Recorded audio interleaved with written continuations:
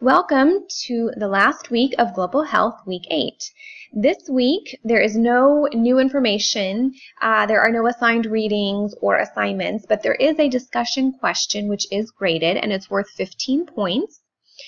And you will want to make sure that you're looking at the due dates, which I have listed on this screen. This week is a short week, so actually everything for Week 8, because it is just a discussion question with no new material, is due the same time as your information for Week 7.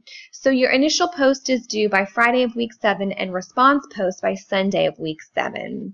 And again, you will be reviewing the guidelines under the learning activities, but also the discussion homepage screen.